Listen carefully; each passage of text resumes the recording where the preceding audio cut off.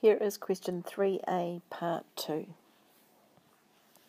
So here's the information from the top and then the information from part 2. So we're going to need all of that information.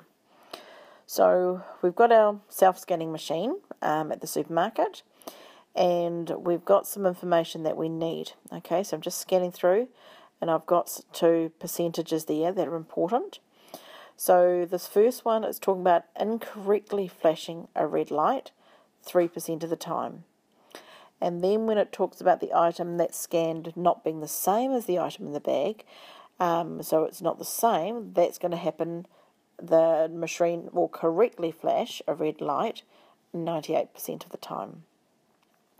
We've also got this 4%, okay, and so it's talking about in 4% of the scans, the scanned item is not the same as the item in the shopping bag. Okay, now I'm just going to ignore the rest of this part here, so I'm just going to come and leave that part till later. We will come back to that section. Okay, we're just going to look first of all at the probabilities and putting that together, and I'm going to do this as a tree diagram. So the first thing that happens, if you think about the decision process, the first thing that happens is the shopper decides whether the item is going to be, the item that's scanned, is that going to be the same or different to the item that is placed in the bag. So that's the first decision that is made. Okay, so that's our first branching that we are going to do. So I'm going to first have my 2 branches, and I'm going to be talking about whether the items are the same. So the item that's scanned versus the item that's put in the bag, are they the same or are they different? Okay, that's my first decision. Then I need to think what the second decision is. So once I've placed that item in the bag, then the machine decides if it's going to do a red light or a green light. Okay, so we're going to have either a red light or a green light that goes off. So we've got our red light or our green light. And the same here, red versus green. Okay, so that's the setup of the table. Now we need to put some information on it. So let's just have a look back here. I'm going to start with this 4%. It's saying that at the supermarket, it's estimated that in 4% of the scans, the item scanned is not the same as the item placed in the shopping bag. Okay, so that tells me that it's different. So 4% of the time, the item that's scanned is different from the item that's put in the bag. So if that's 4%, then the items must be the same 96% of the time. Okay, because those 2 have to add up to 1 or 100%. So that's our first one. We've dealt with that 4%. Now let me go back up to the 3%. So it's talking about it's going to, when the item scanned is the same as the item, so when the scanned item is the same one, then that's going to get it wrong 3% of the time. Okay. So that's telling me when the items are the same, the red light is going to go off. What percentage was that? That was 3%. So it's going to go off 3% of the time, which means that most of the time it's going to be a green light. So that's 97% of the time it's a green light. Then we've got this 98% to deal with over here. So that's telling me when the items scanned is not the same, so we're talking about different items now, then it's going to correctly flash the red light 98% of the time. So when the items are different, it will correctly do the red light 96% of the time. Is it 96? 98, sorry, my mistake. 98. Which means 2% of the time it's going to come up with a green light when in fact it should have been a red. Okay, now we've got the bones of it. Now we want to work out the different combinations that we could have. So we could have the probability of the items being the same and getting a red light. We could have the probability of the items being the same but getting a green light. we could have the probability of the items being different but getting a red light, or the probability of them being different but getting a green light. So that's the 4 different combinations. Now remember, when I'm working out these probabilities, if we go along the branches, then we are going to multiply.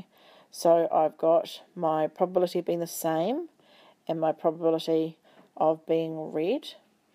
Means I'm going to do my 0.96 times my 0.03, and that's going to give me a probability of 0.0288.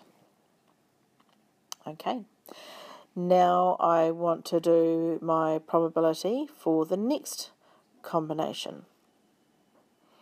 So now I want to go and say, well, the items are going to be the same, but now I'm going to get a green light. Okay, so then I'm going to take that 0.96 and I am going to multiply it. So I'm going to take the 0.96 multiplied by the 0.97.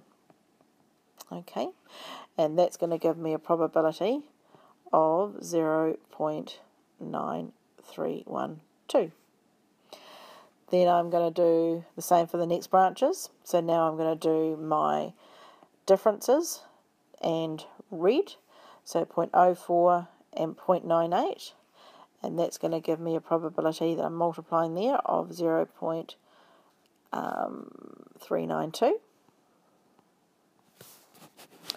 And last but not least, I'm missing a 0, sorry, 0.0392. And last but not least, I've got my differences times my green light, so 0.04 times 0.02, and that's going to give me a probability of 0.0008. Okay, so there is my table. Now let's go back and have a look at the question. So the question now is asking us, so suppose an item is scanned and we're getting a red light. So we know that it's just talking about we have a red light. That's our condition.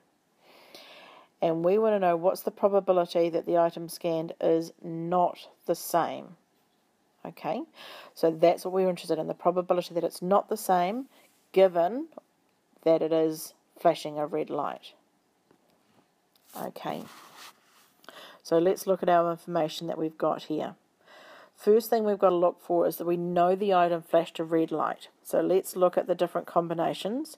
So we could have, let me go to that one. This first one, probability of the same and a red light, that meets our criteria of being a red light. The next one, probability of being the same with a green light, does not meet the criteria. So let's go to the third combination, probability of being different but having a red light. Yes, there's my red light, so that meets the criteria. Last one, different but a green light, does not meet the criteria.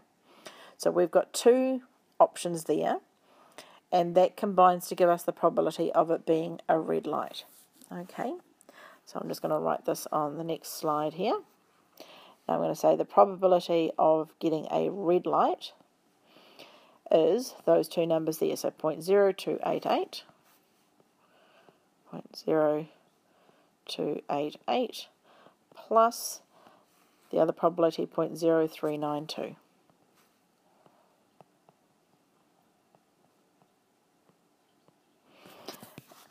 Okay, and that gives me a probability of 0.068. So that's the chance that I have a red light. Now from those red lights that I get, the question asked, what's the probability that the item is not the same? So meaning that the item is different. So which one of those talks about the items being different?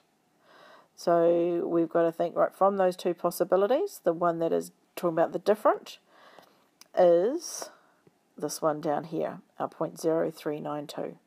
So we're going to take that probability, 0.0392, divided by our probability of being red.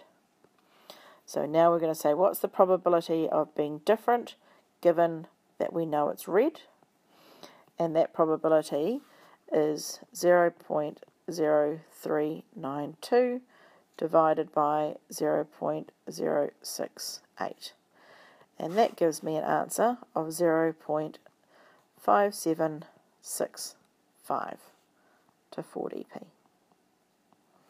And there's our probability.